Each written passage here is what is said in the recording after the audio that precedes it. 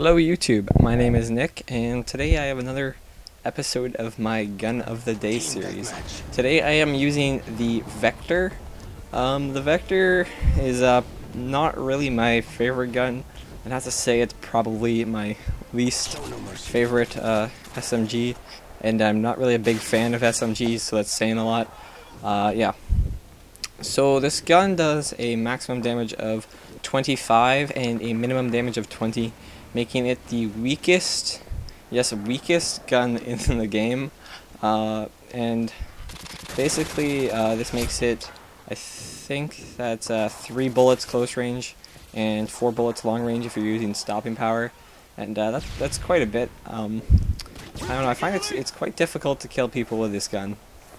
I would definitely recommend you use stopping power on this gun, and I'm using Marathon in this game, but I also like using sleight of hand because this gun tends to run out of ammo really quickly. It has an extremely high fire rate, so you have to reload quite often, which makes sleight of hand quite useful.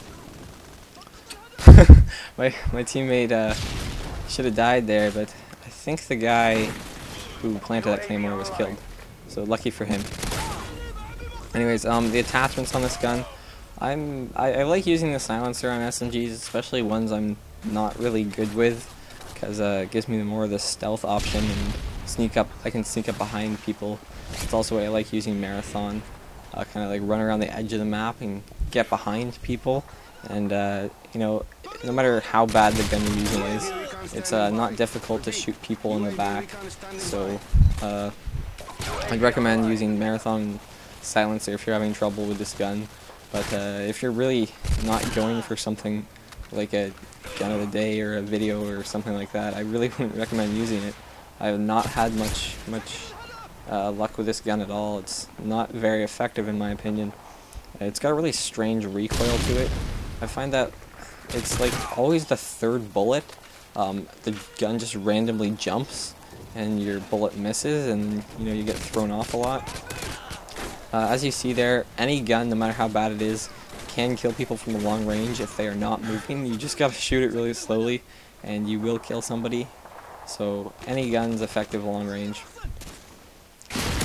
And yeah.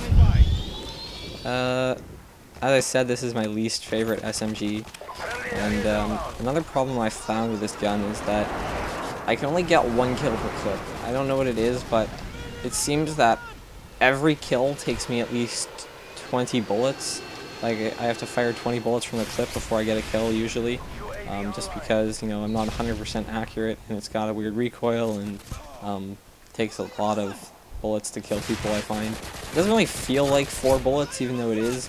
It feels more like I have to like hit people 6 times, and the range on this thing, like the 3 bullet kill range is all of 3 feet.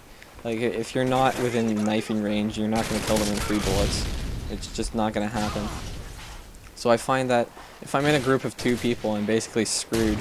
You know, the very few times I actually make it out alive when there's 2 guys in front of me.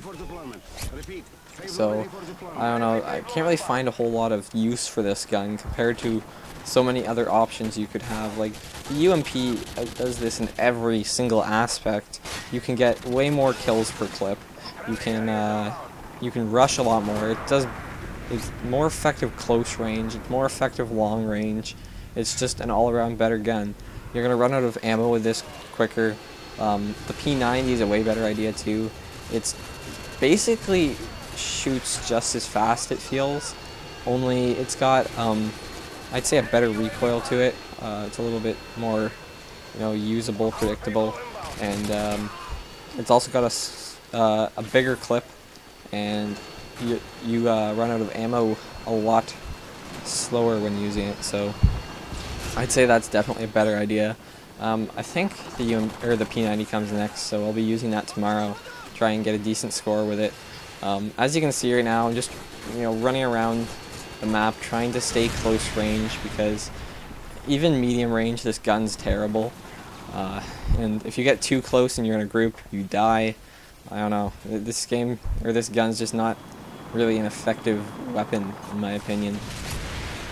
I'm using UAV this game because, you know, if you're trying to flank the enemy with Marathon and a silencer, it's a good idea to know where they are.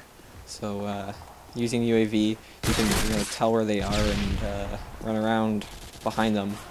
And that death there, I really didn't. That wasn't fun. I don't know. I was really close, and I have an SMG, and I think in a situation like that, an SMG should win. Balance-wise and realism-wise, like, the whole knifing situation never made sense to me. You know, some guy's got an automatic weapon pointing at you. You're gonna pull out a knife? Like, the gun just, like, slides out of your sleeve, and, you know, you drop your gun, and you have, like, an infinite amount of guns in your backpack, but, you know, you can run out of ammo somehow. You just drop your gun on the ground, pull a knife out of nowhere, and your arm moves at the speed of light to, like, stab some guy. And not only that, but you never miss the stab, and the stab kills him one hit every time. So there's just like, then you try throwing in commando, where all of a sudden you start teleporting, and you know you're moving at the speed of light times 10 here. Like this isn't even possible. Like I don't know. See, like that was a legit knife kill. The guy's back is to me, and you know, I could have killed him with a knife. I can see that happening, like in Halo. You know, you pull out your knife and assassinate somebody when you're behind them. That makes sense. You know, they're behind you, or you're behind them. You sneak up behind them and you stab them in the back. That makes sense. But like, honestly, you shouldn't be able to stab somebody one hit every time. I don't know. I'm not really on topic with my gun here. Anyways, this gun I don't think is too balanced. I hope that Black Ops can do a better job of balancing. I think it needs to be in the gun's base damage. I think they need to have more of a spread. Like, I think the MP40 in World at War, even though that's a really unbalanced gun, probably a bad example, but its maximum damage was 45 and its minimum was 10. So it had like a huge spread. So like, it was a beast close range, but its damage dropped to 10 long range, which, like, that seems kind of fair, although it was a little bit unbalanced. I think that they should make SMGs really powerful close range and decent medium range, useless long range. But anyways, that's the game. Final score 22-3. See you guys later. Bye.